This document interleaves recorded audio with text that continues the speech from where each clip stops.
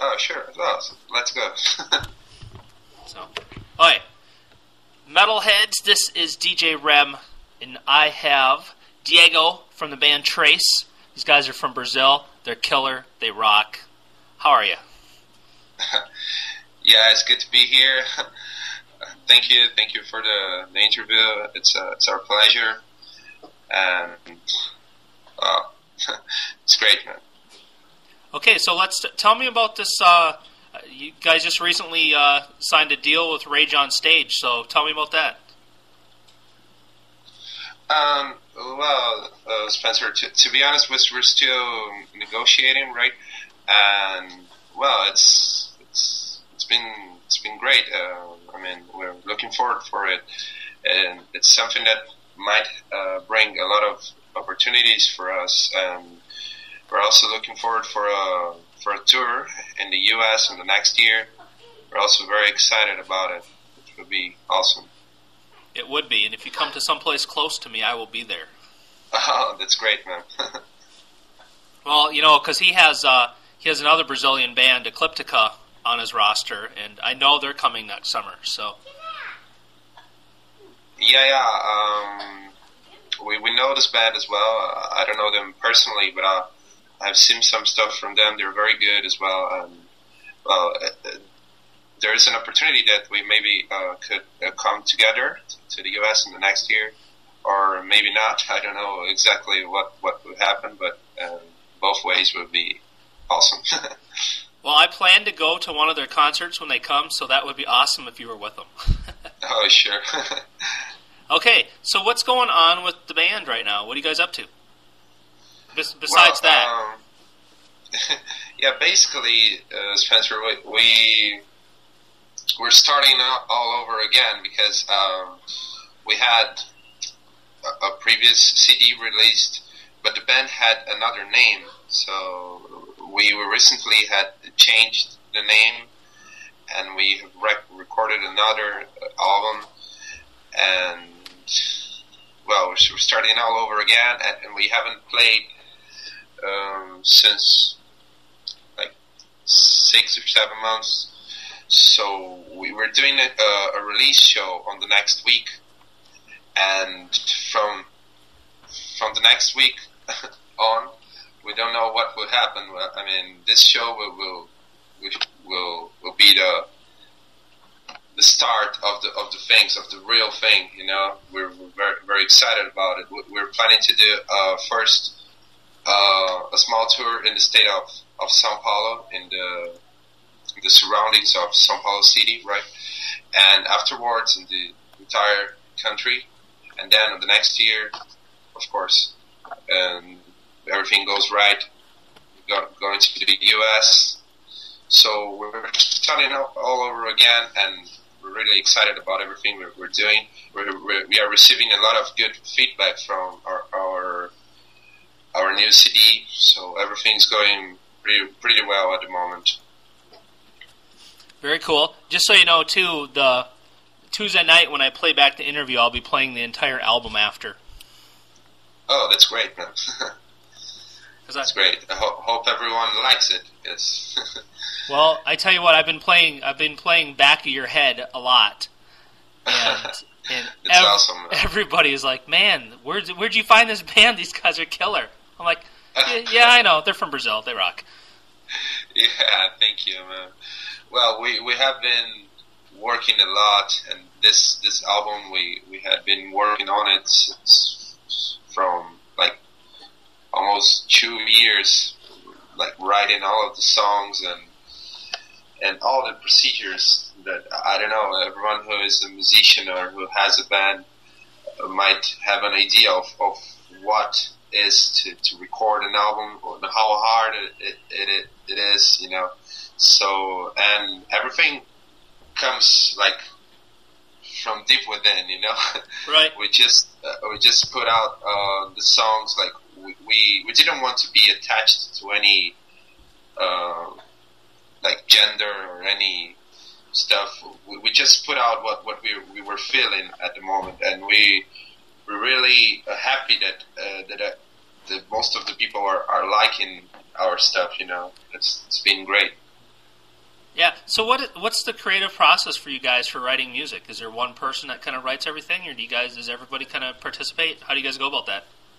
Yeah. Well, basically, I write all of the lyrics, but usually the lyrics are the last part of it. Like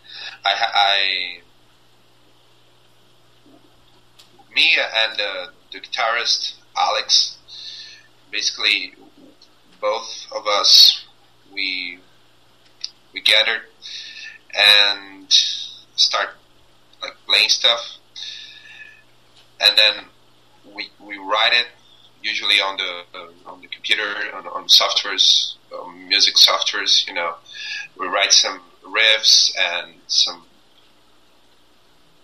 and then when we have some idea of the song, we show to the other guys with the band, and they come up with other ideas.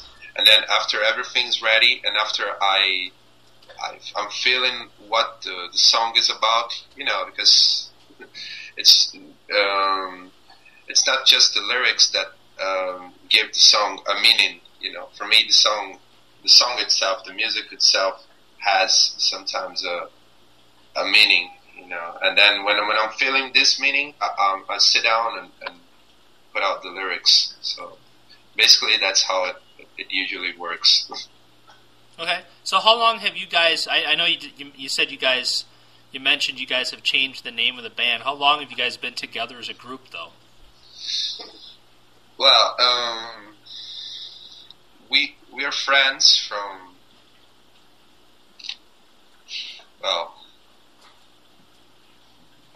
approximately 10 years.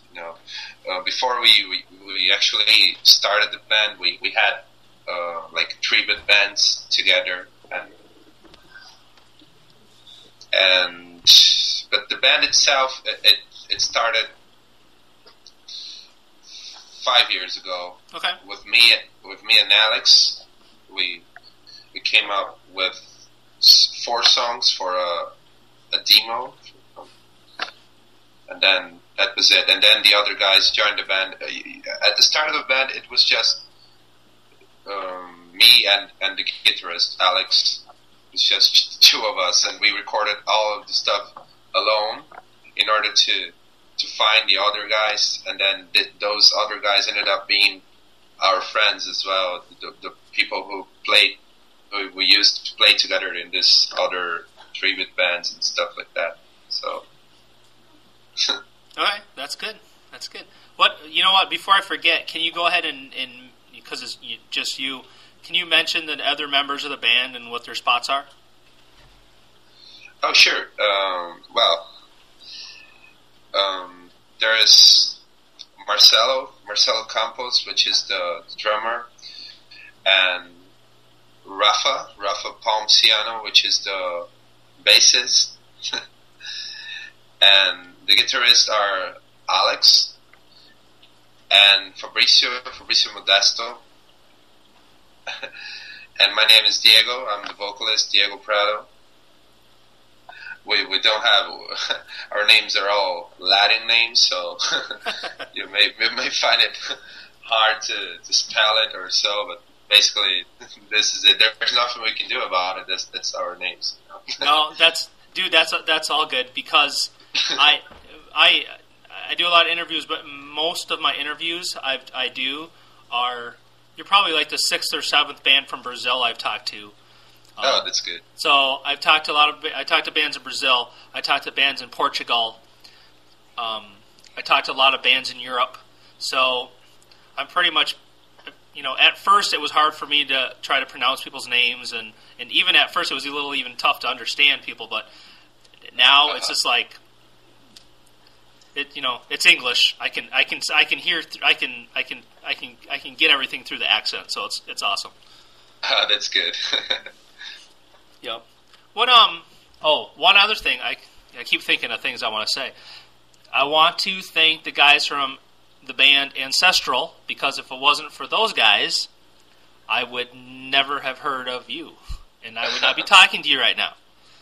Oh, that's great, man. We are there. really close to us. They're really our friends. You know, we're always together, and they are helping us a lot.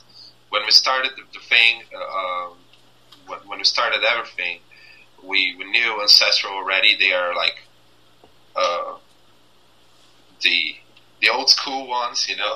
Right. They're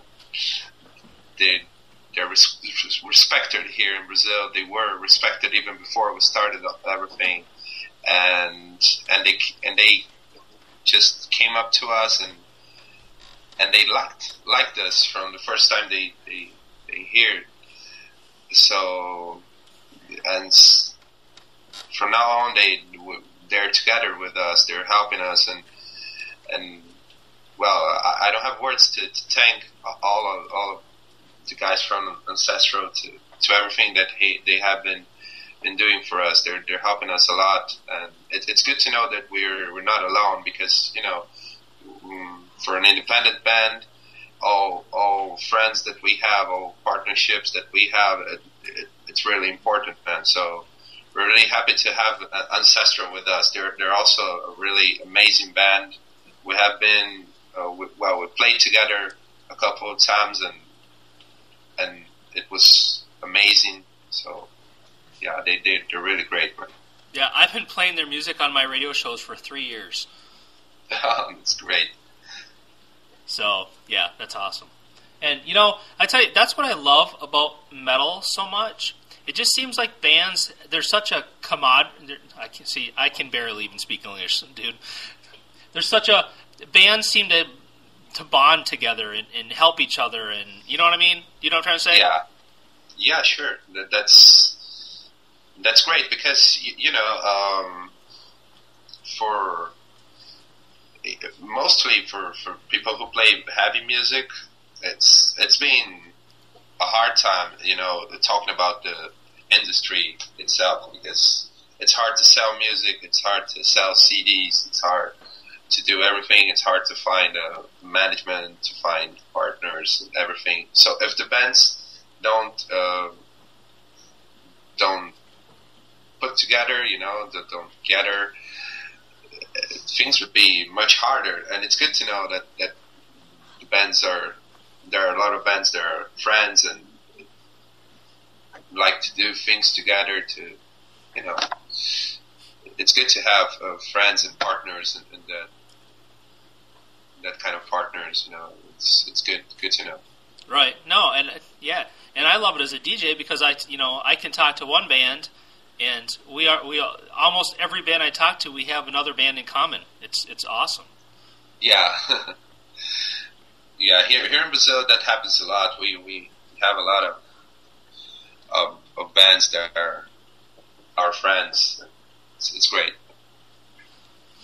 Okay, so I'm going to talk about the album now.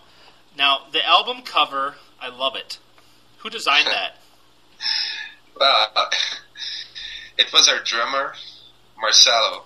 He is also a designer, Marcelo Campos. He's a great designer. We're lucky to have him as a drummer, but we are also lucky to have him in the band as a designer, you know, because he does all of our artwork. He did the first album cover. He also does like the folders, flyers, our website, and everything. It's on him. So it's great. He's a really great artist and also a really great drummer, and we're happy to have him with us. Speaking of stuff, did I post the flyer for this on your Facebook? Do you remember? I think maybe Scott did. You sent me the flyer. Oh, okay. Yeah, you sent me. I'll just go ahead and post it later on today. Oh, yeah. Don't worry. I'll be spamming Facebook later too. Okay, so we'll be spamming. Yeah, pretty much any metal site that I know that's in the metal scene, I post these interviews and stuff. So. Oh, that's great. Anything to get the word out, you know. Yeah. Where'd you guys record the album at? Well, we were also lucky to find a guy here in Brazil, which is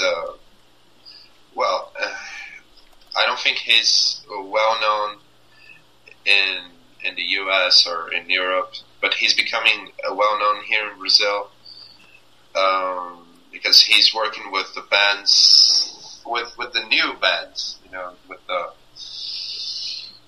with all of the good new bands that are appearing here in Brazil. He's the guy that's making everything because he's a really well-talented guy. His name is Adair Dalfenbach. And, well, I could spell this later for you. Oh, that's fine. But he's the guy that started. I don't know if you know the band Hangar here in Brazil. Hangar. I do not. You'll need to send me that later, by the way. Okay, sure. Well, there are a lot of well-known bands here in Brazil that he has worked with, and he also has. There is this band Hangar. They went together to Germany to record their CD with Tommy Newton. You know Tommy Newton. Tommy Newton is the producer that has recorded the first Halloween CDs, the classic Keeper of the Seven Keys. And he's a well-known producer in Germany, and Adair has worked with him for a while, for a year or so, and has brought all of his experience here to Brazil. And, well, he's a really well-talented guy, and he had... he was actually not from São Paulo. He was from the south of Brazil, and then he moved to São Paulo just at the time that we were starting to think about recording our CD. So we met him and actually helped him to build his studio, and then we recorded the CD, and it was great. He's a really well-talented guy. He's a really good producer, and we are also very happy to have him with us. Yeah, I think he did a great job. It sounds extremely professional to me. So. Yeah, he's doing a lot of great stuff here. So what's your take and view on, speaking of, you mentioned how he's doing the newer bands and everything. What do you think about the whole change in the music industry as a whole? Trying to get a label obviously is crazy hard, and and the whole industry is just changing. I mean, back in the 80s and 90s, if you got a record deal, it was like instant richdom, Yeah. And now labels, you barely even make any money doing it. So, just what's your take on the whole thing? Yeah. Well, that's a good question, man. Because things are getting a lot different now, But I used to be more pessimist about it, because I used to think, nobody will sell CDs anymore, and things are all screwed up. But now I'm seeing all of the industry and all the things that are happening in the industry as a new thing. I think that a new thing it's starting to happen. Because bands now don't make money with CDs, but they do make money with tour and merchandise and everything. So right, we just need to start seeing things from a different point of view, Yep. Because things may be not good as they were in the 90s or the 80s, but we need to see the things from the point of view that we are in 2011 and everything's different now, and so we need to focus on doing something different to attract this business, So we just need to be different. And right. Basically, I think that's it, man. No, and I agree. things have changed a ton, and you have to be able to adapt. If you can't adapt, well, then you're not gonna exist.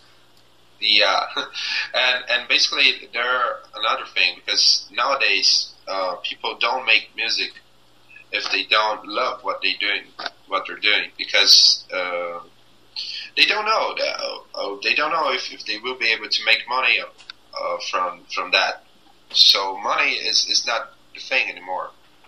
I think that the love on what people are doing is what's really important now, because most of the bands, most of the new bands, they don't make money. They don't make a lot of money at the start, Right. And so if they don't love what they're doing, they wouldn't be doing what they're doing. And that's our case as well. Because the love of what we're doing is what makes us move forward and keep doing it. No, and I can definitely agree with that and back that up, because every band I talk to tells me the same thing. They're like, you know what? We do this because we love it. We don't, if we were doing this to make money, we would have quit a long time ago. Yeah, that's what I do. I say to myself every day.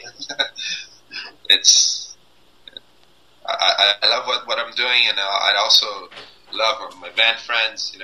We want to do something good. We want to do something different. We don't want to go to a stage to do a bad show or to record a CD that we don't think it's good enough. We want to do good things, but the most important here is the love on what we're doing. Very cool, man. Okay, so plug time though. Where if people want to buy a physical CD or download MP3s, where can they buy the album at? Yeah, and actually the album is on iTunes, and actually the physical CDs will be available on the next week. So we will do this release show on the next week, right? And from then on, we will start to selling the physical copies, and we're not sure on how we will sell it abroad, outside of Brazil, but we will certainly find a way to do it. And to download as well, we haven't put the CD to download. We want to do it because we know that download moves everything nowadays. Right. It's not correct to just say, "Oh, I don't want you to download my song." Oh, people would say to me, "Well, then screw you. I'll download it anyways because I can do it." So there's nothing we can do about it, and we want to, as I told you before, we need to see it from a different point of view. We need to see it that people don't buy our music, but they're downloading it and they're spreading it. So we want also people to download our songs. Of course, we want people to buy our physical copies and to buy our songs on iTunes. But if you want to download our songs, you can feel free for that. If you like it, if you want to spread it out, for me, it's perfect. You can do it whatever you want. Right. Well, and that's good. And I still, though, to everybody who listens to this, I would encourage you, if you listen to it on my show and you like it, go buy it. Help the band, support the guys. Yeah, that's what we expect from our really fans to do it. When we play our shows, then we put out all of our CDs on sale on the venue, and people go there and buy our T-shirts and that's it. But there's nothing we can do about the download itself. But that's true. If you really like us, if you really like our songs, so you could help us a lot by buying our stuff. Exactly. All that equipment and all that time is not free, Yeah, I do know.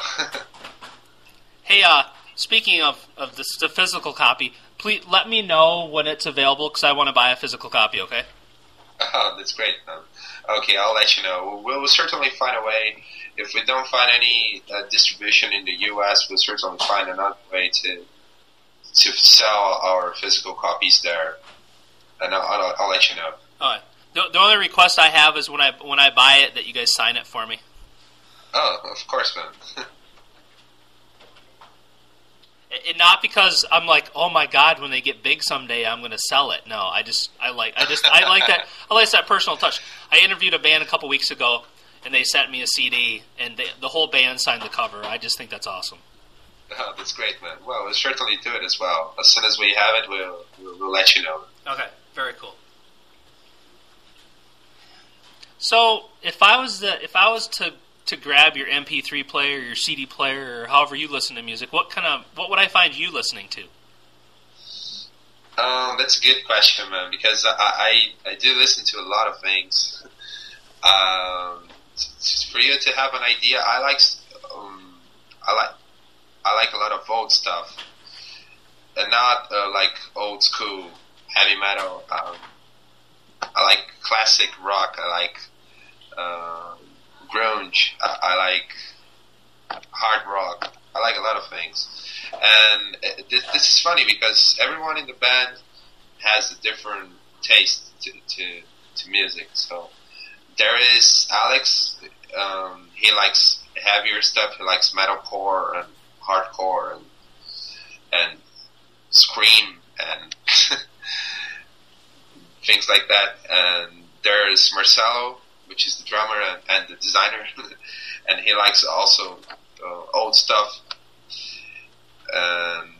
And me, well, let me see. Let me think on what is on my iPod right now. Well, I have Machine Head and I have Def Leppard. That's cool. So from this you can have an idea that I listen to from Def Leppard to Machine Head. That's awesome. I really appreciate that because I listen to a wide variety of music myself. I like to listen to metal. I like to listen to. My wife loves country. I get sucked into country sometimes. I like rock. I like classical music. Pretty much like everything. So yeah. I'm one of these people I don't get. You would never find me like saying, "Oh, you listen to that genre of music? Why?" You know what? I don't care what genre of music something falls in. If I like it, I like it. Yeah, I agree with that. There's us mostly. I don't know here. I don't know how is it here there in the U.S., but here in Brazil we have a lot of really bad music, man. And I don't know if you know, the popular music here in Brazil is total shit, man. It's just like disgusting. It's and I only have like I don't know if it's right to say prejudice, but I only have prejudice to those kind of music because to this kind of music because it's really it's really bad. Yeah, no, there's a lot of crappy music here too. There's a lot. Okay, but apart from that, I listen to everything, and I don't have prejudice on any musical genre. Or I myself listen to many different things. Not only in metal and rock, and I like jazz a lot. I like classical music a lot. So I like pop music from the 80s as well, from the 90s, like some bands, not only rock bands, and then that's it. I like a lot of music, man. Very cool, very cool. What how'd you guys name the band? How'd you guys pick the name? Well, as I told you before, we have changed names, right? And the previous name, I don't know if you know it, but it was Ace for Trayce. It was like, Ace, the word Ace, the card Ace, the right. number four, and the word Trayce. But we have received some advice from our producers and from our fans from all over the world that this name might not be catchy enough, and this name might not be well accepted outside of our country. So, as we always want to do something outside of Brazil, we really considered all of this advice we received, and we found out that this name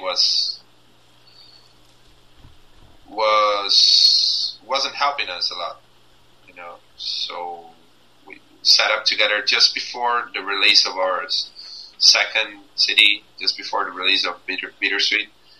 We set up with our producer and discussed that, and we decided to change the names to Trayce, which for us is basically the union of the two words of the word ace and the word trace. Right. And we gather it together and it becomes Trayce. That's cool. And that's it. What's the craziest thing that's ever happened to you guys when you've been doing a show? Well, there are a lot of crazy people here in Brazil, and we have there is a band that here in Brazil is called Red Front. I don't know if you heard about it, but I'll send you later. And they're crazy, and we did a show together once, and it was a show, and how can I say it? It's just a really strange place and a really strange people, and it was a really bad sounding and bad equipment, bad everything. So basically, and we set up and looked at all of that, and we say, well, what we're going to do now? And they open up their car, and there was a lot of beer and vodka and everything there. So we just got a lot of drunk enough not to be able to do the show properly. and by the time of